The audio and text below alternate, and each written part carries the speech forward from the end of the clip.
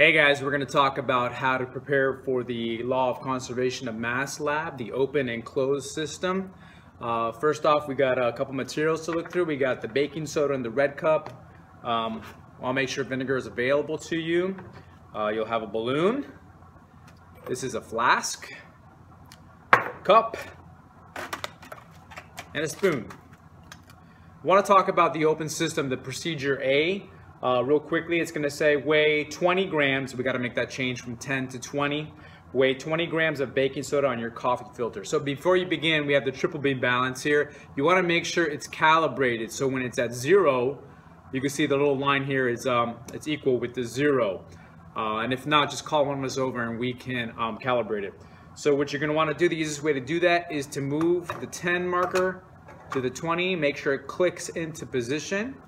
Get your coffee filter there and start pouring some baking soda until it starts evening out.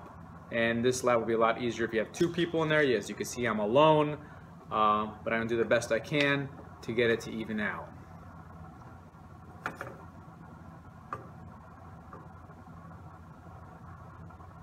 All right, so that's gonna have to be close enough there.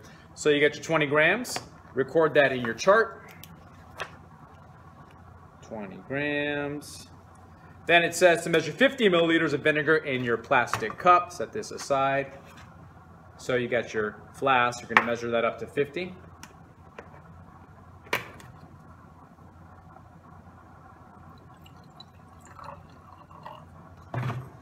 Pour it into your plastic cup. Weigh your cup with the vinegar on your balance beam. So you're going to go to put that cup right on there and weigh it. Now I'm going to take a couple seconds to find the exact weight. Once you figure it out, you're going to record it. Looks like 52 grams to be close enough there. Vinegar and cup, 52 grams.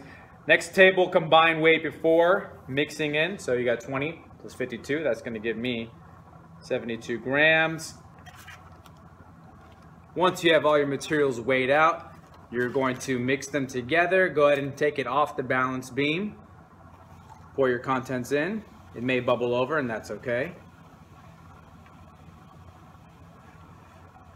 Once the reaction's done, you're going to weigh it again. And to see what the weight is, that'll be that column. And then finally, the last box, you're going to see the difference before and after the reaction.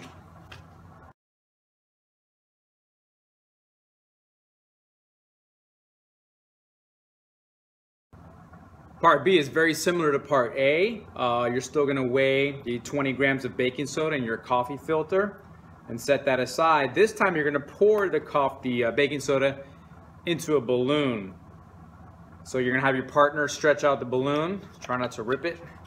And just take a spoon and pour some of the baking soda in there.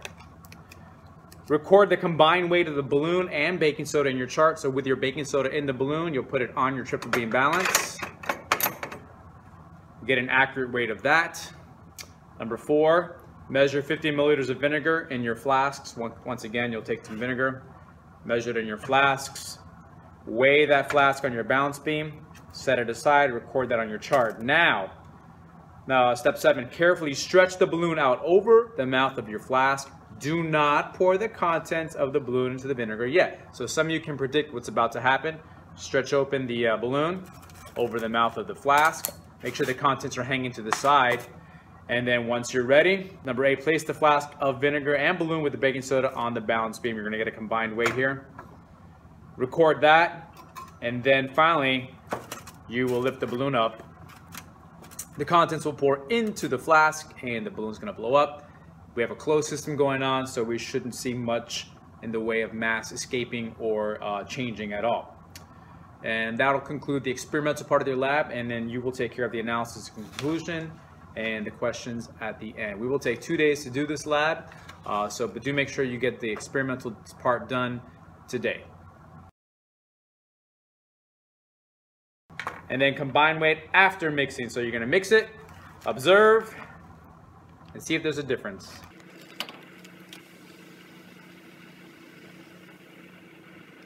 So we're probably not gonna want to have it spill all over the balance beam.